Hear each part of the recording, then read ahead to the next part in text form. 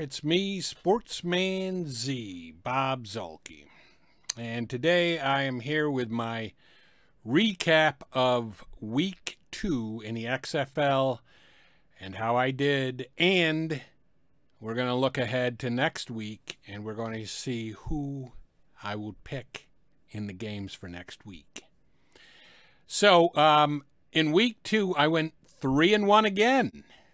Week 1, I went 3-1. Week 2, I went 3-1. So that's 6-2 if you're counting at home so far on the season for me. The first game was on Thursday night, and that was the Battlehawks over the Sea Dragons by the score of 20-18. This was another close game, and it was a crazy close game. Another one where the team that ended up winning was behind by a good number of points late in the game, and they did a late rally with all the little shenanigans that the XFL allows, and they actually came back and won the game. I had picked the Sea Dragons in this game, and that's the one I got wrong.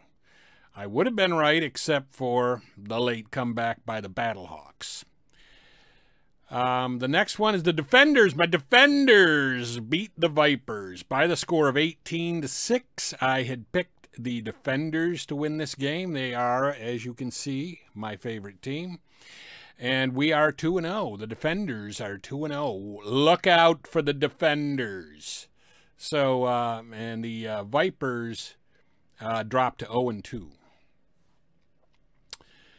And then the next game we got is the Brahmas over the Guardians. Big, 30-12. Just like in Week 1, the Guardians got destroyed. They got their butts handed to them by the team playing them. The Guardians so far look like the only team that's really overmatched by the other teams. Every other game seems to be relatively close. So, you know, I don't know what the Guardians are going to do, but they don't look real good right now. And then the Roughnecks at home beat the Renegades, and I had called that one too, as well as I did also call the Guardians game. So that is what we got for the weekly recap. Those are the scores for the 4 games that went on last week. And you know that the Sportsman is 6-2 on the year. So let's look ahead to the Week 3 schedule. Week 3, the first excuse me, the first game will be on Saturday, March 4th. And that will be the Sea Dragons and the Vipers. Now, even though the Sea Dragons are 0-2, I've got them winning this game visiting the Vipers. The Vipers haven't been really impressive. So, we're gonna go ahead with and take the Sea Dragons on the road in this game over the Vipers. Game after that, you got the Battlehawks and the Defenders. Now, you know what?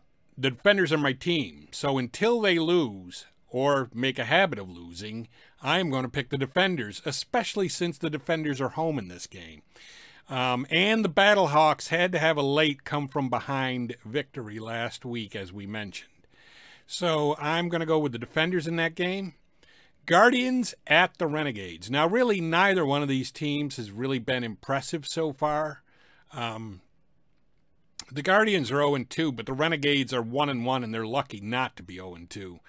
But the Renegades are at home. They got Bob Stoops as their head coach, and the Guardians have just not shown that they can really effectively take the field with any of the teams in the XFL so far. So with the Renegades being at home, I'm going to give them the edge, and we're going to take the Renegades. And then the final game is the Brahmas at the Roughnecks. The Roughnecks look like they're running roughshod over the XFL. So this is an easy one. The Brahmas are 1-1, and again, they lost in the opening week, and weren't very impressive. And then last week they beat what is probably the worst team in the XFL. So we're going to take the Roughnecks at home, and so those are my picks in Week 3. You got the Roughnecks over the Brahmas. You got the Renegades over the Guardians. The Defenders over the Battlehawks, and the Sea Dragons beating the Vipers. That is the only game, the Sea Dragons over the Vipers is the only game where I am picking the road team. In every other game, I'm taking the home team. So that's an easy way to think about it. So are you guys liking the XFL so far? I mean, I like it. The games are close. They're riveting. The rules that they implement allow for late comebacks that you wouldn't see in the NFL. And really, the only team that seems really overmatched by by any team in the XFL is the Guardians.